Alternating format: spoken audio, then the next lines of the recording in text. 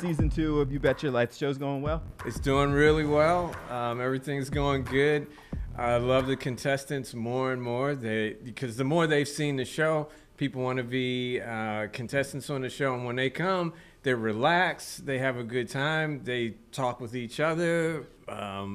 They're friends within about the first minute of the show when they come on together, and they having a good time. So more and more, it's just becoming more and more relaxed, and you can ask them things and talk to them, and they just talk back to you like you just hanging out. It feels really good. So, and they'll say things or something.